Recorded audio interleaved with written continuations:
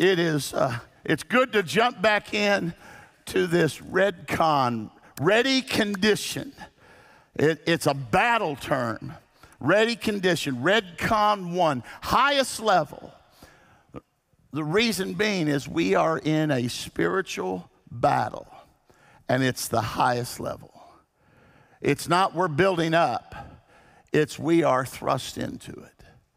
When we receive Jesus Christ, we don't just become a part of the family of God, we become a part of the army of God. The whole emphasis is this is a spiritual battle. We are spiritual people. We live in a body.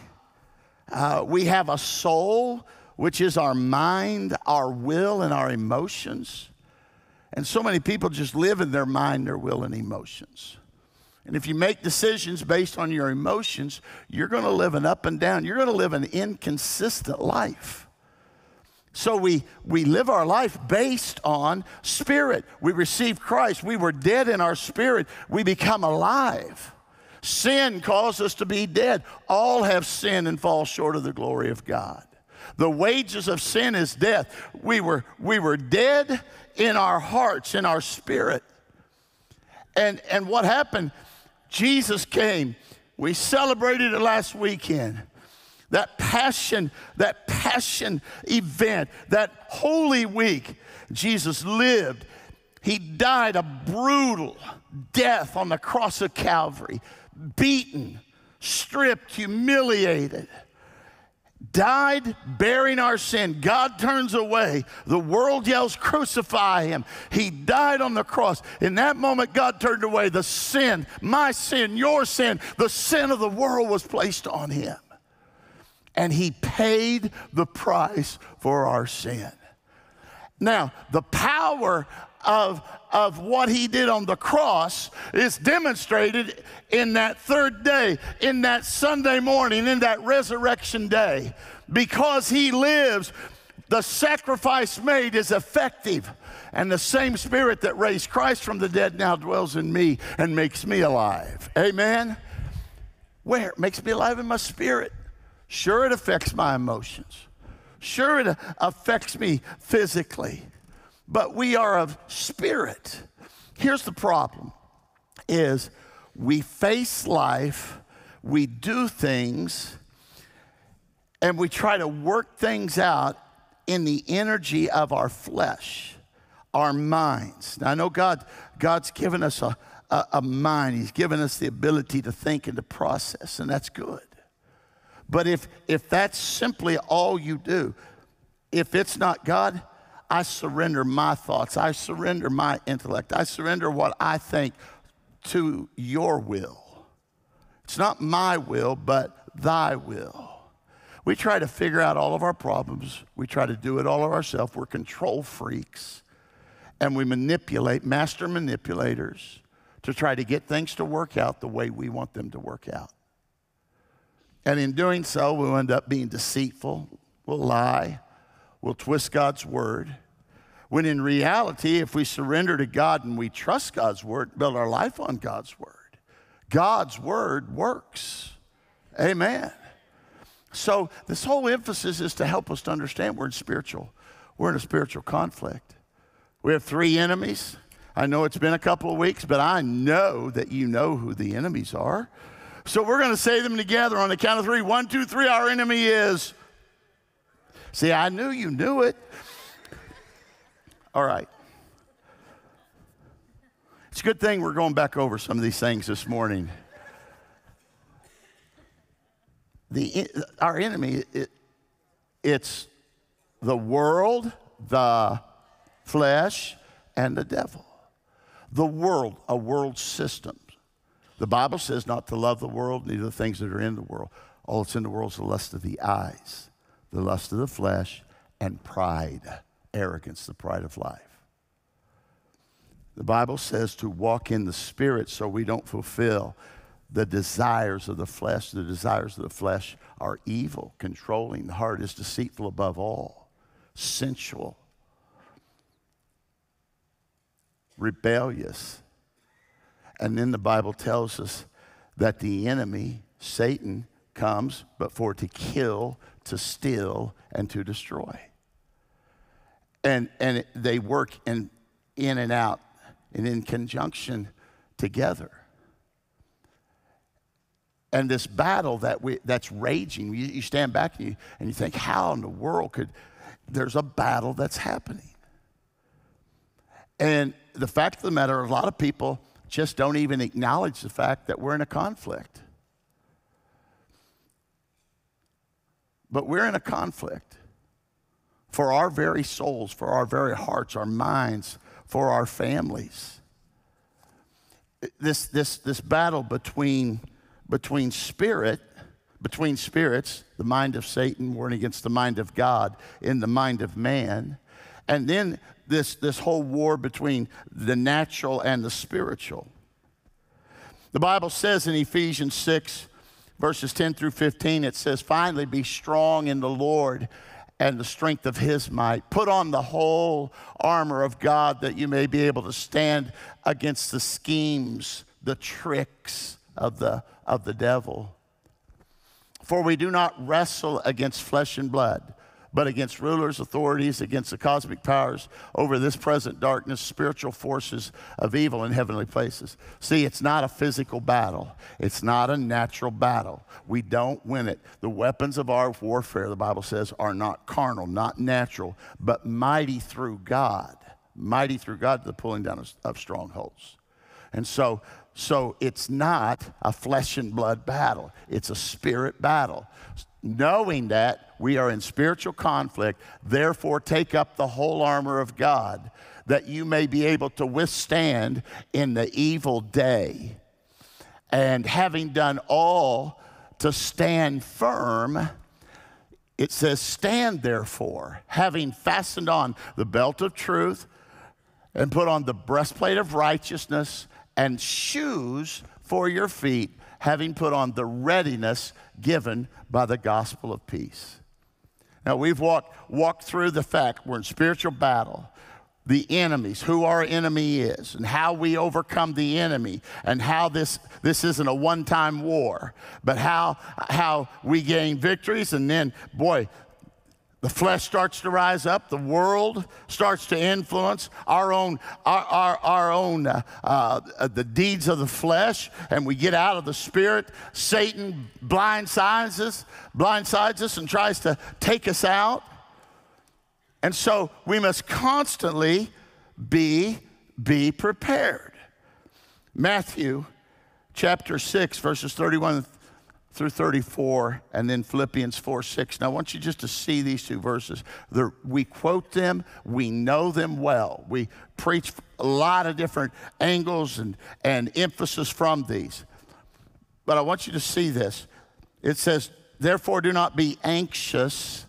Do not be anxious, saying, what shall we eat? Circle that. What shall we drink? Circle that. What shall we wear? Circle that. For the Gentiles, people who don't know God, the ungodly, they seek after these things. Your heavenly Father knows you have need of them. So stay right there for a second. Go back just a second. So eat, drink, wear. Natural. It's all natural. It's all flesh. It's all natural. Don't be anxious about those things. All right? Now, next verse. But seek first the kingdom of God and his righteousness, and these things will be added to you. Don't be anxious about tomorrow. So we focus on what we're going to eat, what we're going to drink, what we're going to wear. We focus on the natural. God says, no, seek first. Focus on the spiritual. Americans, we focus on the natural. Everything's about, I don't have many people say to me concerning, you know what, I got a lot going on, but I have poured myself in and I'm seeking first the kingdom. God's going to make a way. I'm trusting him. I'm leaning into him. I thank God for all he's provided for me through the armor of God, the blood of Jesus, the name of God. I'm just thankful to God I'm saved. I thank God for the Holy Spirit. I thank God. Praise God, I'm more than a conqueror through Jesus Christ who strengthens me. I don't get that a lot.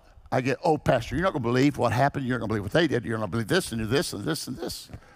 We focus on the natural and talk about the natural. We don't talk and talk and talk, and we just want to keep talking about the natural. When we should be saying, I want to talk about Jesus. I'm going to talk about all the things that he has done. Amen, Pastor Fred. That's good preaching. I think it is. All right. Philippians 4. Do not be anxious. Again, do not be anxious about anything, but everything by prayer, supplication, with thanksgiving, let your requests be made known to God. Don't be anxious about anything. Natural. Prayer, supplication, thanksgiving, let your requests be made known to God. Spiritual. Seek the spiritual first. And when I seek the spiritual first, listen, here's what happens. Here's what happens. Then the God which surpasses all understanding will guard your hearts and minds in Christ Jesus. Seek the spiritual. That's where the peace that passes all understanding. It doesn't come because I talk it to death. It comes because I pray, I'm sincere, and pour my heart out to God. Are you with me on this morning? Just a little bit of a foundation as to why the emphasis and how this works. Remember, 75 to 90% of all doctor visits are stress related. That's not my statistic. You can find it. You can Google it up. It comes from stress related. We live in a stress-filled, anxious, fearful world. So how are we going to overcome?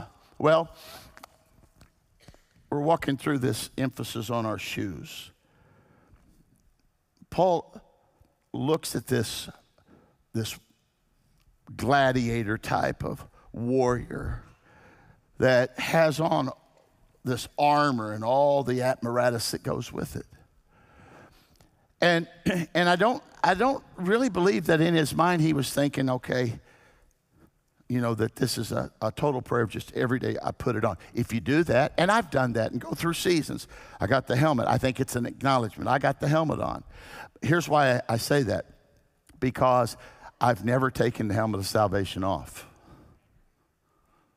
So whenever I put it on, if I'm saying that in the morning, okay, I'm putting on the helmet of salvation, I'm just affirming I've got a helmet of salvation on. Are you following me? Might be semantics to you, but breastplate of righteousness. I'm the righteousness of God in Christ. He who knew no sin became sin that I might become righteous. Righteousness covers. It covers my mind, my heart. My heart, what's my heart? It represents my mind and my emotions. I'm covered by it. The shoes are that stability, something that gives me a grip that I'm able to stand, because it said, doing all to stand, keep standing. We can't do that if you've got slick shoes on. You've got to have something that's got some grip to it. Shoes today are more fashion than function, but the warrior shoes are that of function. It's the gospel of peace. Now, what does that mean? Gospel of peace. Well, we're looking at it in four different avenues. And the first was this. It is victory comes through peace. And that peace starts with peace with God. Do you know Jesus Christ? Have you received him? All have sinned and fall short of the glory of God. But while I was yet a sinner, Christ Jesus died for me. And now, behold, I stand at the door and knock. If any man will open up, I'll come in. Be fellowship. Peace with God. See, it's what it's what last week, the cross, Jesus dying on the cross.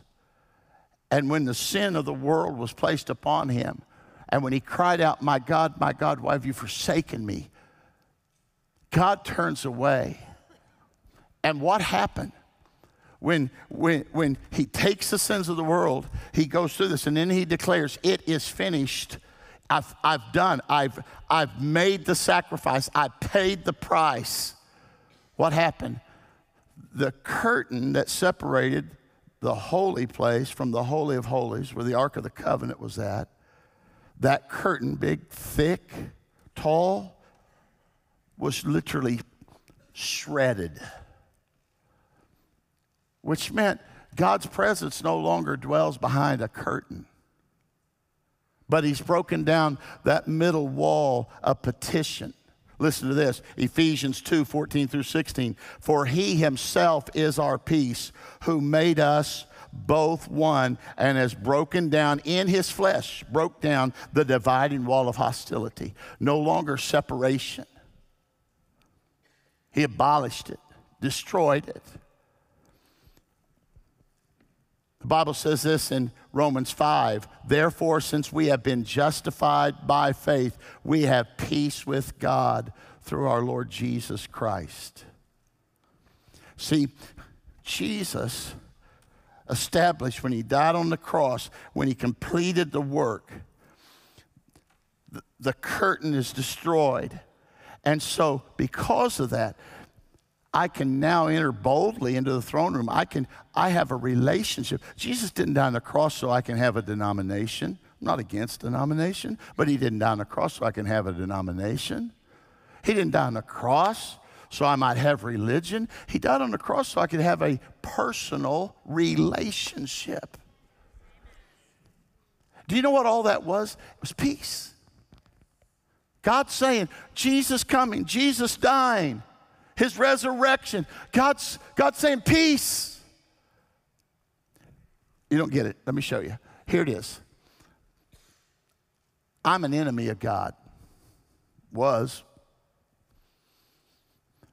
Before Christ, we don't want God. We don't want to obey God. We don't want to do God. Oh, we want blessings, yeah, but there's no sense of surrender, love, worship. We're enemies of God. Sin caused us to be enemies of God. And while we're enemies, God says, no, peace. I want to reconcile this thing. I want to make peace with you. Well, I'm the enemy. I'm the one who offended God. Shouldn't I be the one going to him to make peace? But no, God initiates peacemaking. God made peace. He says, I want peace. And so he initiates. He says, listen, I'm not mad. Jesus, coming to this earth, I'm not mad.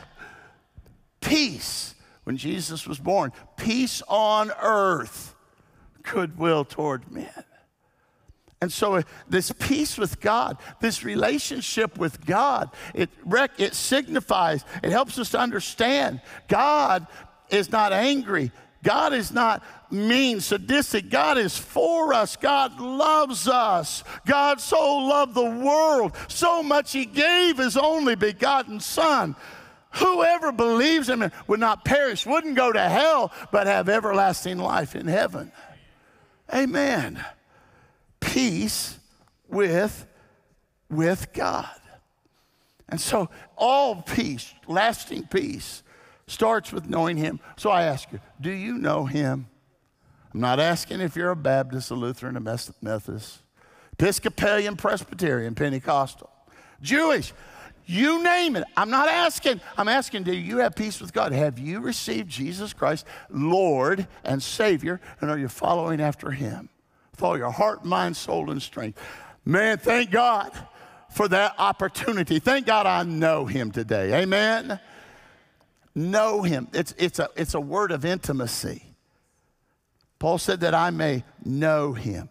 Well, that peace with God leads to the peace of God. And here's what he said. Peace I leave with you. My peace I give you. Not as the world gives. The world's peace, fleeting. The world's peace is a high. It's getting buzzed. It's a moment. And you get buzzed so long, and then you can't get that buzz anymore, and you've got to do more, and you spend your whole life trying to get what you once had.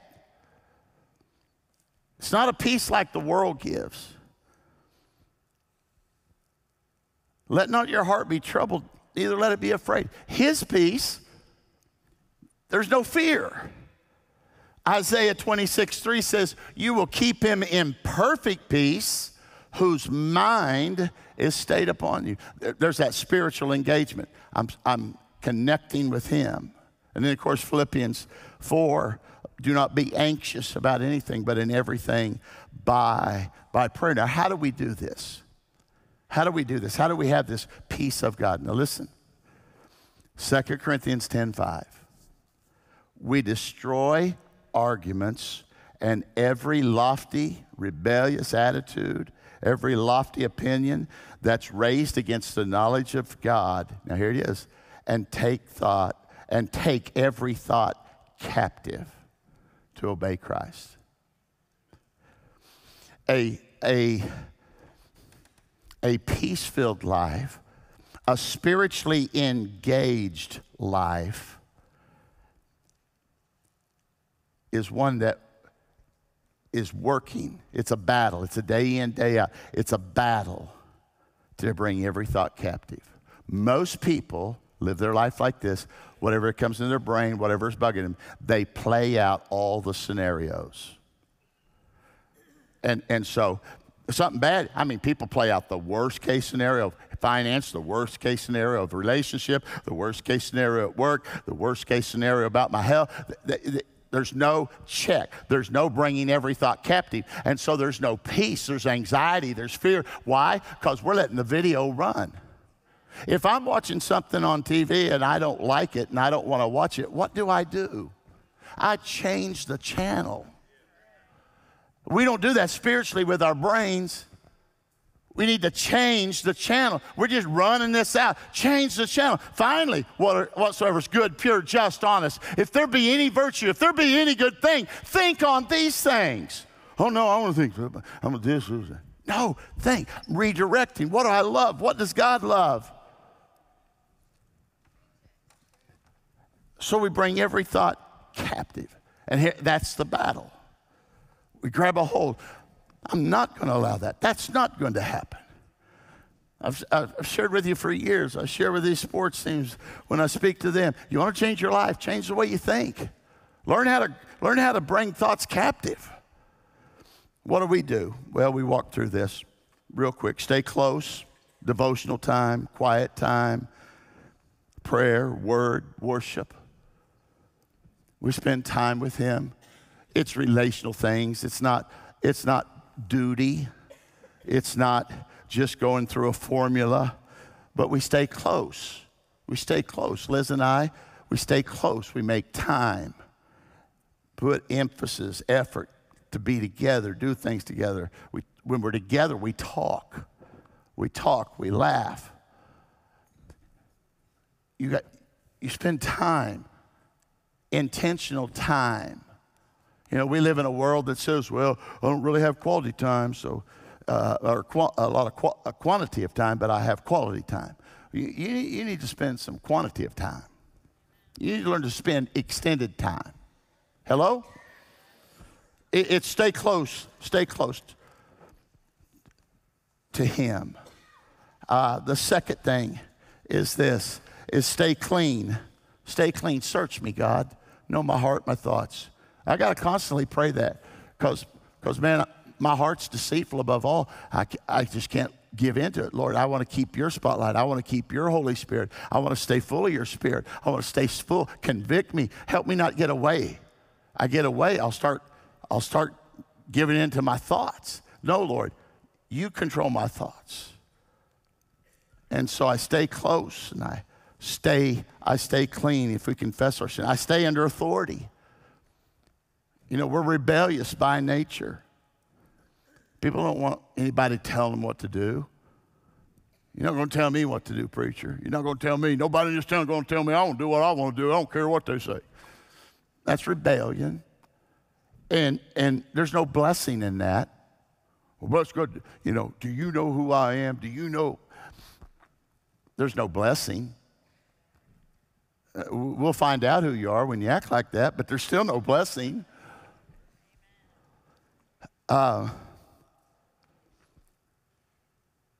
This authority thing. Some of you probably have a problem that I even say that. Let me say it this way. It's a lordship thing. You want to go to heaven, you just don't want to have a Lord. And the blessings of God don't work that way. We want the blessings of God without walking in the obedience of God. And it doesn't work. We want the blessing of God, and we want to do our own thing. No, it's a lordship.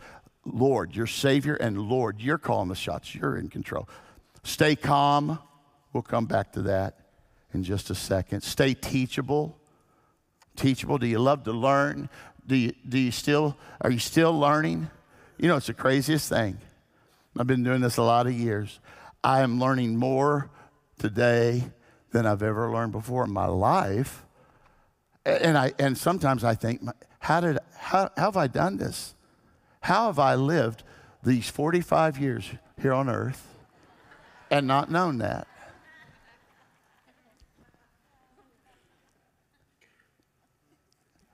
It's a thing of humility, you know. I'll say it one more time. It's what you learn after you know everything that's really important. Amen. Stay humble. God resists the proud, but he gives more grace to the humble. Amen. Now, let me close out these few minutes with this idea of peace of God, or peace with God, this peace of God, these statements, bringing thoughts captive, staying close, to live in peace. And we preach those in great detail. You can go back and listen and hear. Let me talk to you about this emphasis today, peacemaking. So I've got on the gospel of peace, and it's about having peace with God. I know him. It's about having the peace of God. I'm not filled with anxiousness and fear and anxiety. I'm living a life of faith. Fear tries to undermine my faith. But I'm choosing faith over fear. I'm standing on the Word of God. I'm meditating. I'm memorizing. The Word of God, it's near me. It's in my mouth. I'm speaking, standing.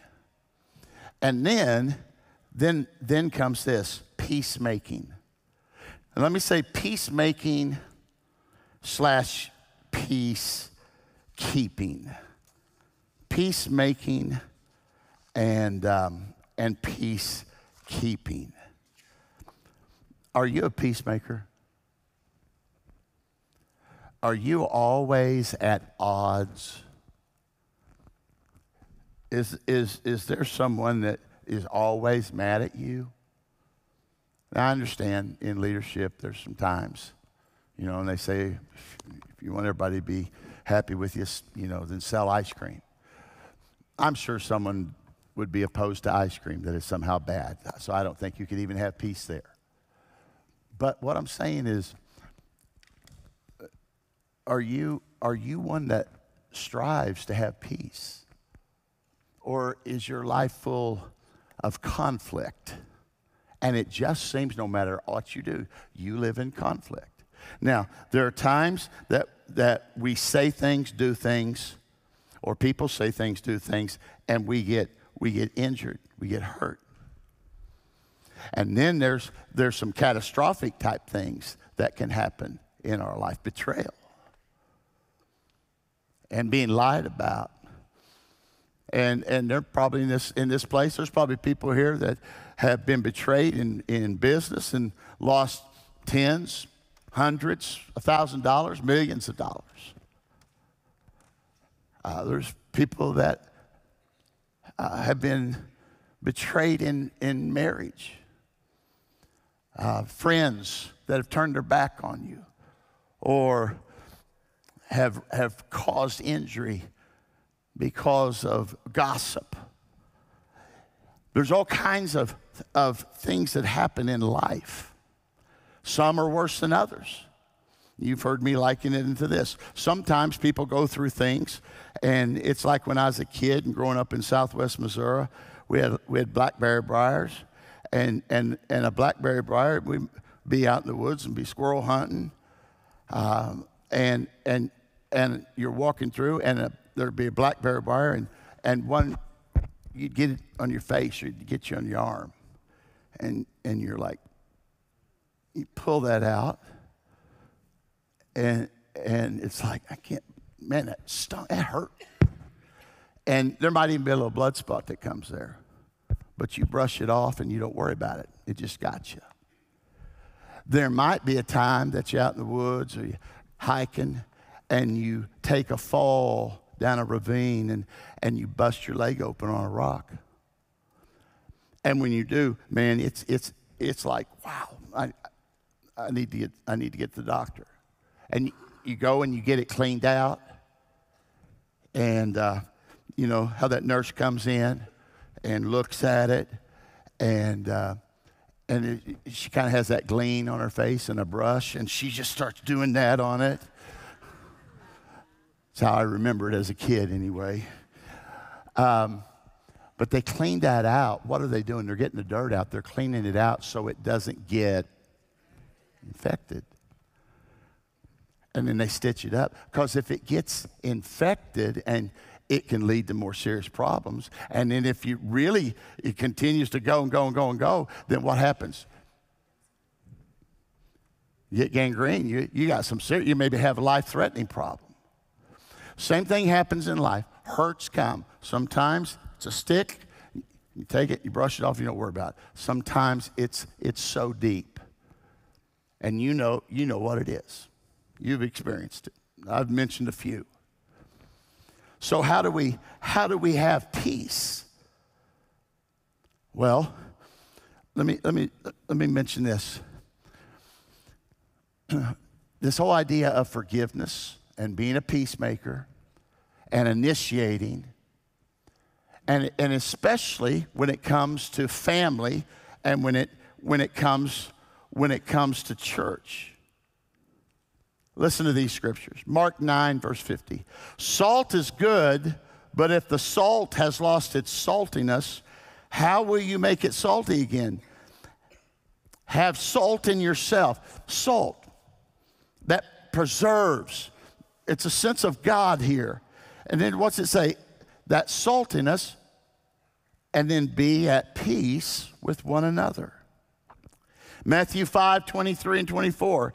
So if you're offering your gift at the altar and there remember that your brother has something against you, leave your gift there before the altar and go and first be reconciled to your brother, then come and offer your gift. If you remember your brother they got something against me. It's not that I got something against them. They got something against me and I want to get it right. The Bible says this in Matthew 5, 9, blessed are the peacemakers, for they shall be called the sons of God. Hebrews 12, strive for peace with everyone and for the holiness without which no one will see the Lord. Strive for peace with everyone. In context, there's striving for peace and for the holiness, for living holy. Isn't that interesting? Peace with others and holiness in the same phrase, going together. There's no way I can go through this in its entirety today, but I want to give you a few thoughts about why we don't get along, why we don't go to someone and ask them to forgive us, and why we have a hard time forgiving people whenever they ask us to forgive us. And here's what happens most of the time. That conversation doesn't happen, but on both sides, people just talk. And they talk. You know what they did? I can't believe that preacher did this. Can't believe he did that. Can't believe she did that. Can't believe they did that. Can't believe they did that. I mean, and they tell everyone, which that's gossip, sin in itself. Because the Bible doesn't say go tell everybody. The Bible says talk to one another. And so this whole idea of why we don't get along, and it's this, in a nutshell, it's pride. We have a hard time saying, I'm sorry. I'm sorry.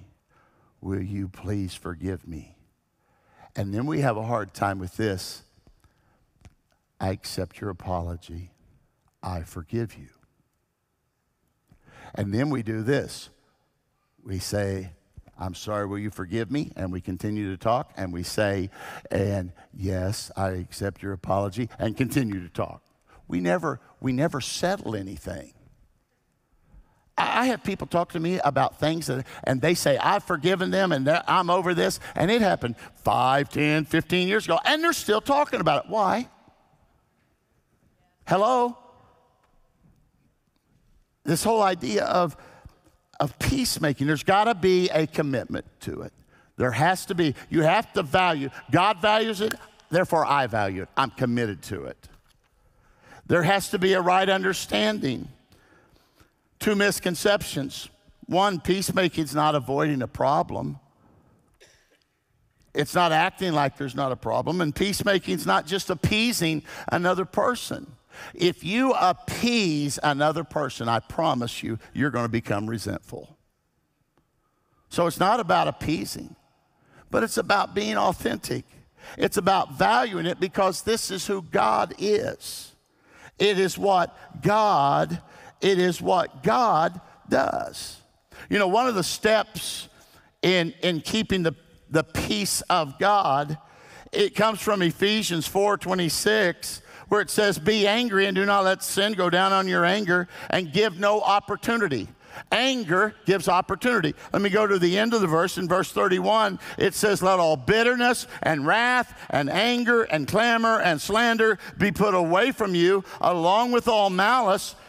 And then it says, be kind and tender-hearted, forgiving one another, just as Christ forgave you. So that hurt, that's bitterness. We get hurt, we get the gash. If we don't get it clean, it turns into wrath, slow burning. It turns into anger. It bursts forth. It turns into clamor, talking. I'm just so angry. And then it turns into slander, evil speaking. I can't believe I married you. I can't believe you. You shouldn't do this. Do you know who you? And we just start railing and saying things that we can't get back. And the Bible says, don't do that. Be kind, tender-hearted, forgiving, just as God in Christ forgave you. Matthew 6, the Lord's Prayer. Forgive us our trespasses as we forgive. Verses 14 and 15, if you forgive men not their trespasses, neither will your heavenly Father forgive you. But if you forgive, your heavenly Father will forgive you. I mentioned this a few weeks ago, and I heard it back from several, and then people mentioned things to Liz and other staff and staff. When I made this declaration, who's the most influential person in your life? It's the person you're unwilling to forgive. The most influential person in your life is the person that you're angry at, that you're allowing to rent space in your brain for free. How do you forgive? How do you forgive? How do you forgive when someone doesn't even ask you to forgive? You say, I forgive. You tell God, I forgive. I release that person. How do you forgive if someone dies and you never had an opportunity to talk to them about it? I forgive. I forgive you. Well, I don't feel it. Doesn't matter. It's not based on your feeling. This is a holy decision. I've had people, I had a situation in my life, it took me years of doing this before I ever felt forgiveness. But I would say, I forgive. Lord, I release them. God, I forgive. I'd go to bed, and it'd come to mind, I'd get angry. I'd wake up in the morning, be on my mind, and get angry. I say, God, I forgive. And for years, every day, I would say, I forgive. I release them. I forgive. Here's what I know. Right decisions will eventually produce right emotions. But right emotions don't always produce right decisions. And so you continue to release. You're not doing it for them. You know that, don't you? You're doing it for you. Think about this. I don't have time to go into this in much detail at all, but Jacob and Esau is one of the best stories of forgiveness that you'll find. Jacob was a deceiver. His brother's been out hunting, and he comes home and he's hungry. And he says, hey, I'll sell you. He'd made some soup. He said, I'll sell you both this soup if you'll give me your birthright. Jacob was born second. Esau was born first. He wanted the blessing that comes with being the first child, first male born. And so, I'll sell this to you. Well, number one, he's a lousy brother because no brother would sell a bowl of soup. If my brother's hungry, you don't sell it to him, you give it to him. He deceived Esau, he deceived his dad. He has to run for his life. He has a whole lot. He decides after years and years and years living in exile and away, maybe his brothers died or I just need to go. So he divided his family into two parts. And he said, you guys go ahead. And his idea was, okay, I'll divide them in two parts. So if one of the groups get killed, at least I'll have some family left. But I'm going to stay behind. Talk about a coward. But when he stayed behind, he had that experience with God where he wrestled with God. And God touched him. And here was his words. He goes, it was an all night, and God got a hold of this deceiver, worthless brother, Jacob. And he said this. He said, I've seen the face of God. And God touched him. He walked with a limp from that point in his hip. But here's what happened. As soon as God touched him, he ran to the front. No longer did he want his family going first to meet Esau. He went first. It's interesting. When he got a touch from God, he knew he needed to make things right with his brother. I think maybe the reason a lot of people don't make things right, there's no touch of God on you. I know that sounds harsh. There's no experience with God. There's no touching the Lord. Because when you touch him, when you touch God and he's touched you, you want to make things right. So maybe we're so nominal and maybe we're so carnal that we can just live in our bitterness, anger, and unforgiveness. I don't know. I'm not trying to be harsh. I'm just trying to figure out why everybody's at odds all the time. And let me tell you something else. This thing started at home. And it's easy to make things right with people you don't know, but it starts with your husband and with your wife and with your kids and with your mom and your dad. It starts there. I'm going to tell you something. Jacob and Esau, Jacob went to him and he had 550 animals, and Esau said, I don't need those animals. And Jacob said, oh, I want you to have them. I've got plenty. All of a sudden, the man who wanted to be first and wanted to have everything, he didn't even care about giving his stuff away. He touched God. He was surrendered. And they made peace. Now, Esau said, why don't you come with me? And Jacob said no. It wasn't a situation where they were going to be able to live life together, but they made peace. So that when their daddy died, they were able to go to the funeral and be together and there not be a scene. God help us to touch him. So we have in our heart, he's forgiven me. I can forgive others. Because peacekeeping and peacemaking really sets me free. It may cost you something. Oh, it's going to cost you your pride. But Jacob walked with a limp. He wouldn't exchange anything for the peace because you know you're a peacekeeper and you know you're a peacemaker. You know how? You know how you know? You're at peace. You're at peace. Amen? Peace is far more important than being right. Liz, join me. Think about this. When Jesus was on the cross in those first 3 hours, he said this, Father, forgive them. Forgive them. They know not what they do. You with me? All right. They were their triumphal entry. They were their crucifixion. They jeered. They mocked. They yelled, crucify him, give us Barabbas. And Jesus on the cross, what did he say? Father, forgive them. Now, I want you to watch this. 50 days later, he showed himself alive 40 days, then 10 days till the day of Pentecost. 50 days after he declares, Father, forgive them. Here's what he did. He poured out the Holy Spirit. The New Testament church is birthed. 120 people. The people in town came and they said, what's going on? And Peter stood and preached the gospel. Who was he preaching the gospel to? The same people that crucified him, crucified Jesus. See, God, we might not always have reconciliation. We can always have peace. And as much as it depends on us, the Bible says we're to have peace. But God goes a step beyond. He initiates not only peace. I'm the one who offended him, and he's the one who initiates peace with me. All right?